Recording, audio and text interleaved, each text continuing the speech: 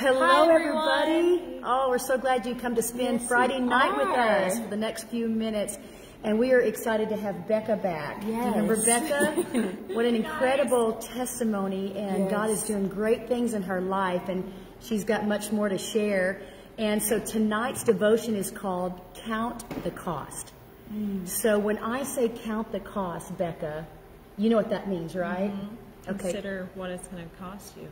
You consider what it's going to cost you because that's going to affect you. Right. Exactly. It's going to affect your budget. Yes. So we think about it. Do we think about it, girls, when we go shopping? Or? Yes. Okay, so Jasmine, tell me about it. Oh, gosh. Something just feels good about when you can get something for a good deal that you know is good quality, and then being able to go and share that with everybody. Like, hey, you will not believe what I got for this price. We want to tell it, don't we? Yes. It feels good to know that you got that at a cheaper price. You got to share it. And absolutely, especially when it's a good deal. Yes, I mean, you want a good piece of whatever it is. You're gonna say, "Girl, I got to tell you what I got today." Right. And so, tell me some examples. Now, you, Becca, you were telling me what kind of deal you get on your jeans. Yeah, I love finding my jeans on the swap sites because I can get $120 jeans for $7, $10. Wow. Yeah. So you counted the cost because you know what they cost retail. Yes. Yeah, exactly. Yeah. And you know they're good quality stuff. Right. Yeah. And absolutely. You know,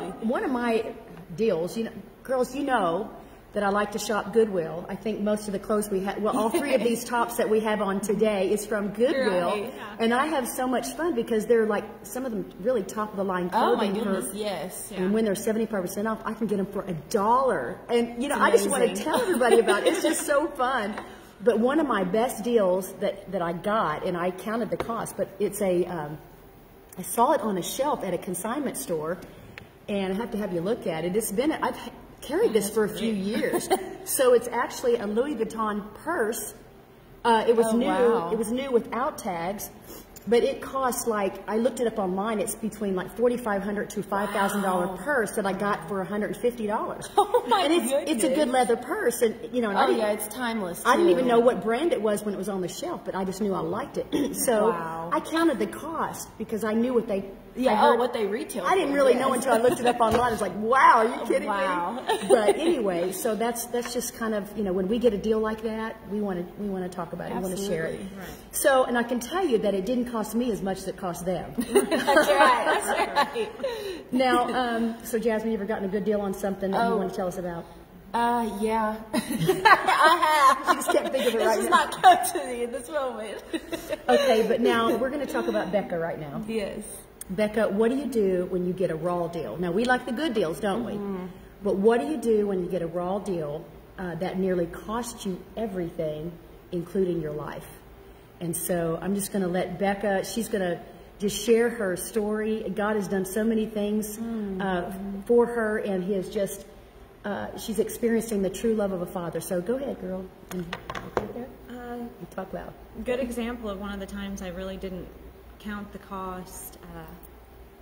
You know, my grandma had passed away a couple years ago, and I was really struggling, hurting, and the weekend after she passed away, I decided to let myself be exposed to circumstances that led into things being taken from me that can't be replaced. And when I decided to let myself be exposed to those situations, I was doing it out of sorrow and just trying to fill that void. And instead of falling on my knees and calling on God and being filled back up, I ended up in a situation where I allowed so much to be taken from my heart and soul that it caused me to have a lot more wounds than I'd had to begin with. Now, can we delve into it a little bit? Okay. So, after your grandmother passed, then there's a lot of times always someone going to be waiting there to maybe encourage you, but this was a deception, wasn't it? It was. And they were even giving her scriptures. Yeah. Oh, wow. And so can you tell us about what, you went on a journey with them. You knew him for probably a week, right? But he seemed trustworthy. Right. And after having sent me scriptures and praying with me, you know, you think that this is a person that God has put in your life to help you during that time period. So I chose to trust him, and I ended up isolated with him. And on a boat, right? In the lake? And feeling trapped, couldn't get away. And he pinned me down And there was nothing I could do. There was no way to fight, no way to get away. And the things a moment like that will take from you and do to you are lasting.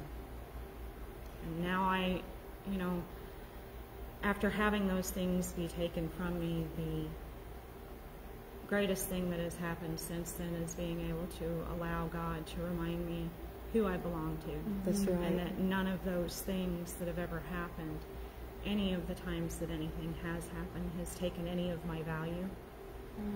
In His eyes, I'm just as precious. That's right.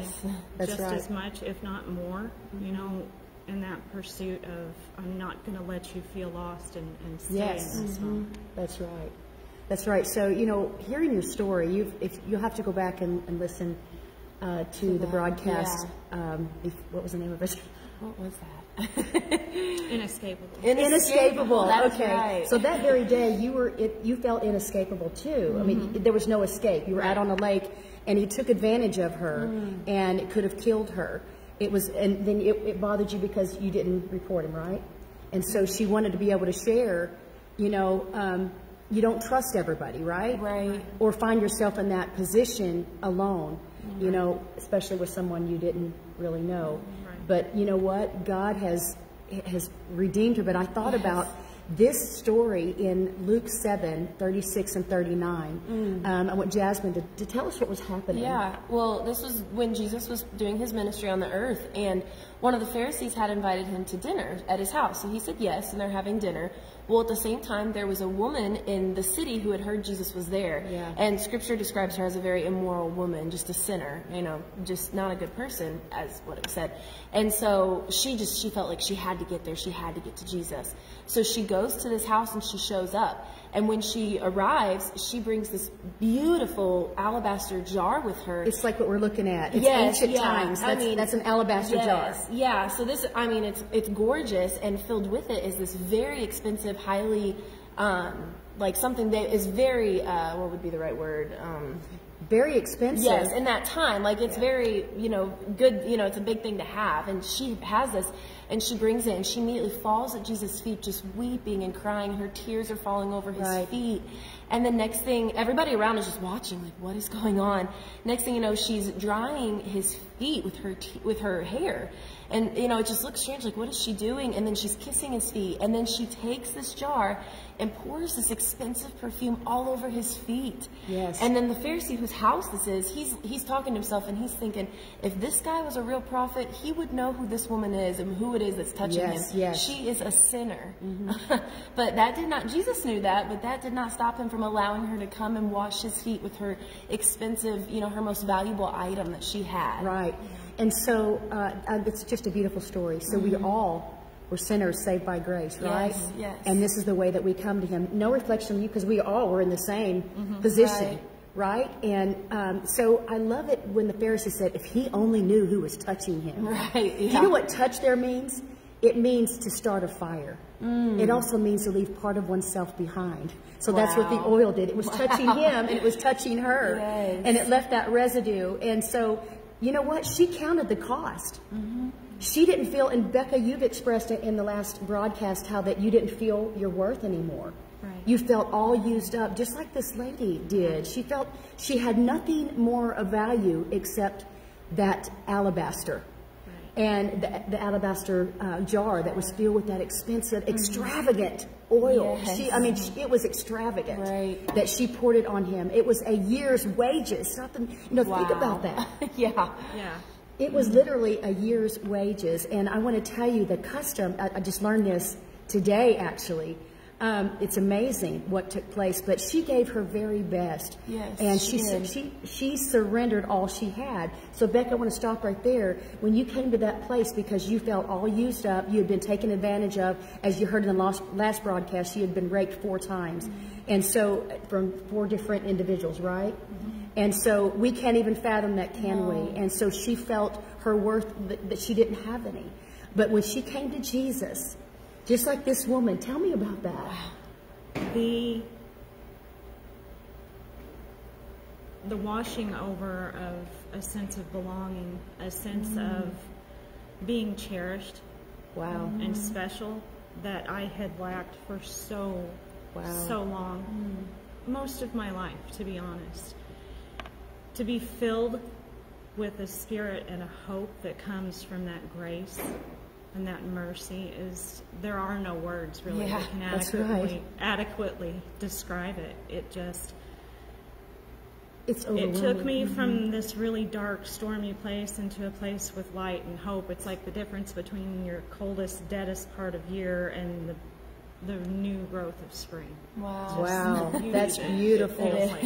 And we're going to share, stay tuned, we're going to share, when you said spring, she's discovering that she can paint. And we're going to show you 3 of her canvases in just a little while.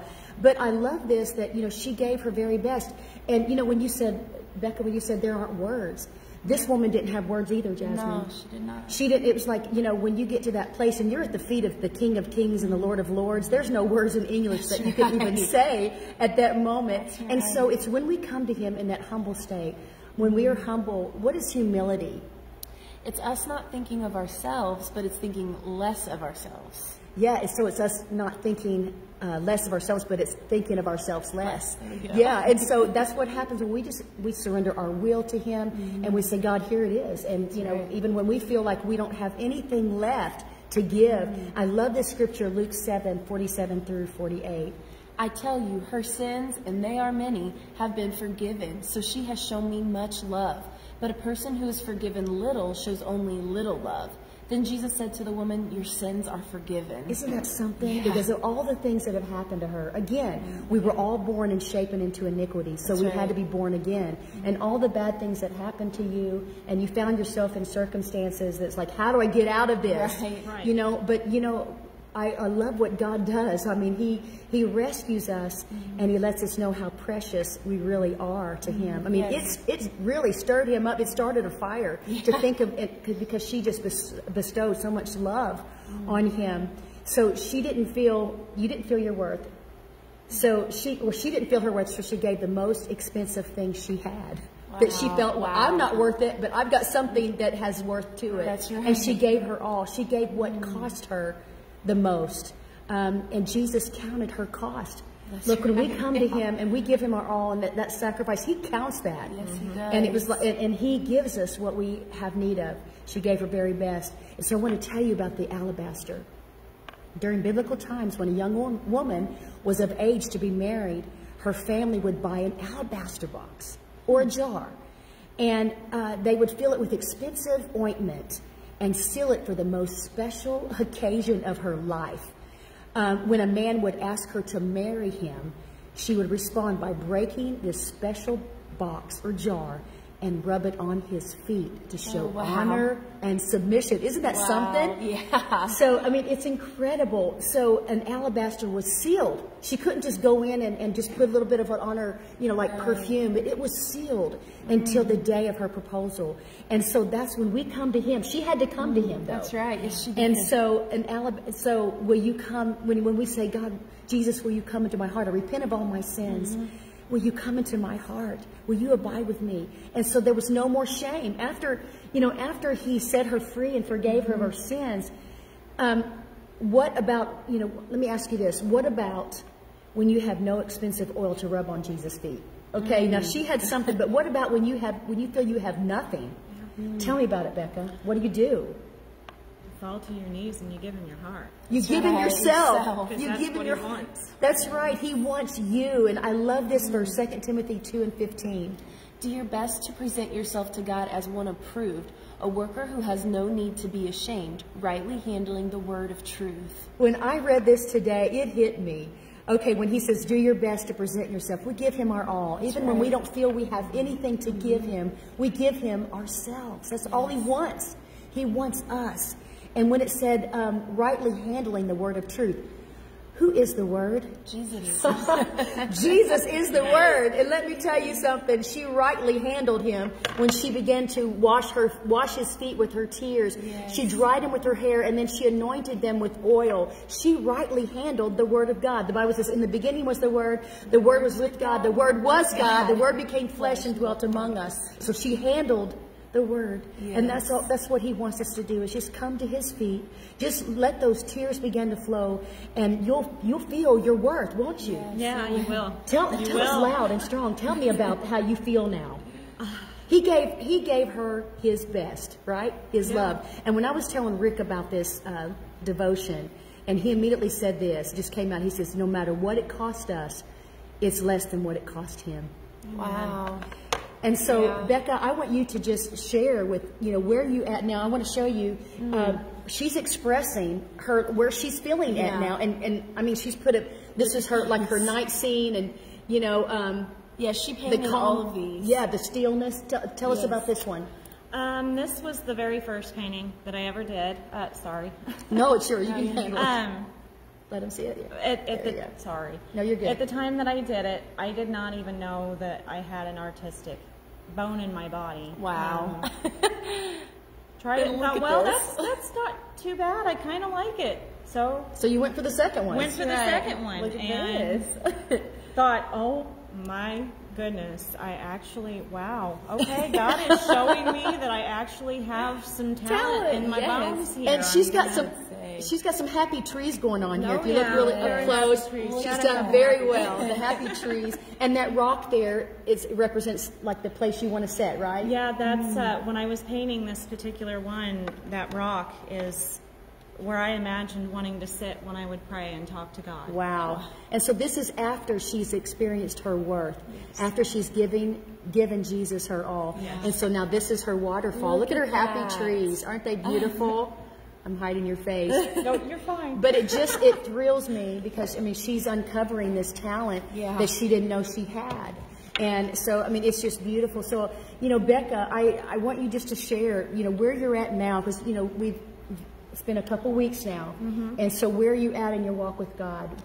What are you feeling? What are you experiencing? I'm feeling every day a new part of me awakening, a new part of what I didn't feel like I could deserve seems, and I'm so much more confident in the fact that it is mine to claim.